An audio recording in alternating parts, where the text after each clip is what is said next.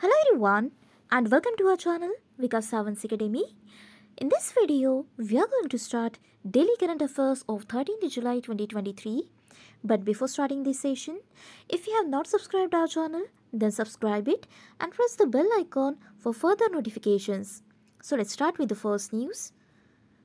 आज की हमारी फर्स्ट न्यूज़ है export preparedness index that is EPI report 2022 जो कि थर्ड एडिशन की रिपोर्ट है for states and UTs of India which is about to publish by NITI Aayog on July 17, 2023. सो ये जो रिपोर्ट है it analyses the export performance of Indian states and UTs by taking into consideration of the global trade. और ये report highlight करती है significance of developing countries as export hubs and handling a district level evolution of merchandise exports in the country. इसके बाद हमारी next news में है Guinness world record in third G20 CWC that is culture working group meeting जो कि conduct हुई थी recently eight Hampi Kolkata. A Guinness World Record has been set in terms of the largest display of Lambani art. सो इस third G20 culture working group meeting में जिसका title है threads of unity, इसमें total 1755 items display किए गए थे. इसके बाद हमारी नेक्स्ट न्यूज़ में है फ्रांस का highest award that is grand cross of the legion of honour conferred on prime minister Narendra Modi.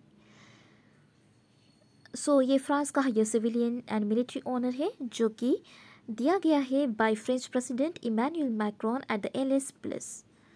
ये प्राइम मिनिस्टर नरेंद्र मोदी को दिया गया और इसी तरह prime minister Narendra Modi has secured the ranks of other renowned world leaders such as the former president of South Africa that is Nelson Mandela, Chancellor of Germany that is Angela Merkel, etc. इसके बाद हमारी next news में है 34th international biology olympiad जिसमें India ने top किया है with total medals tele bye clinching 4 gold medals. सो जो Homi Bhabha centre of for science and education hub है, इन्होंने यहाँ पर कुछ विनर्स के नाम दिए जैसे मेघ छाबा, ईशन पेडनेकर राजस्थान के एंड रहित पांडा. ये सारे इस टूर्नामेंट के ये विनर्स है जो कि टूर्नामेंट हुई थी recently in United Arab Emirates between 3rd and 11th जुलाई जिसमें 293 स्टूडेंट्स ने पार्टिसिपेट किया था फ्रॉम 76 कंट्रीज़ और जिसमें टोटल 29 गोल्ड मेडल्स अवार्ड दिया गया है जिसमें इंडिया एंड सिंगापुर ये ऐसी सिर्फ 2 कंट्रीज़ है जिन्होंने टोटल 4 गोल्ड मेडल्स क्लिंच किए.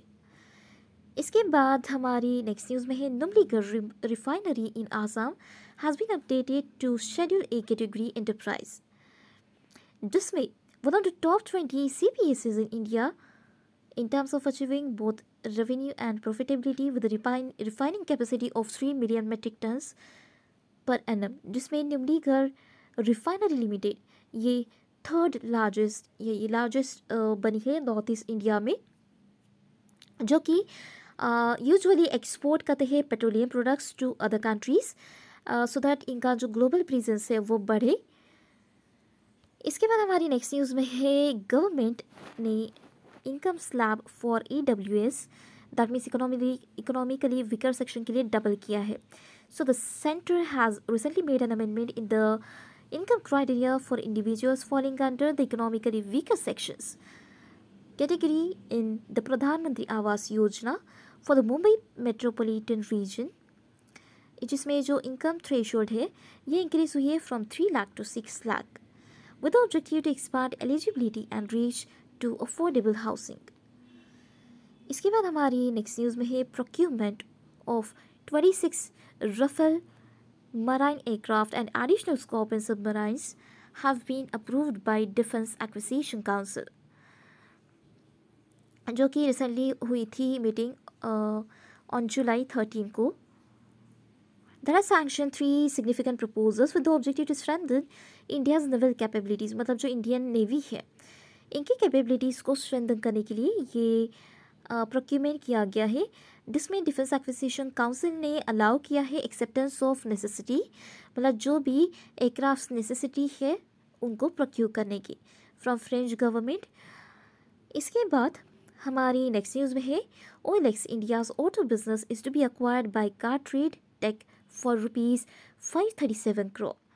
सो ये जो कार ट्रेड टेक है जो कि Mumbai based used car platform है which is about to seize online market place OLX India auto sales business for ₹537 crore, जिसका ऑब्जेक्टिव है to provide synergistic benefit to the present business of the car trade take.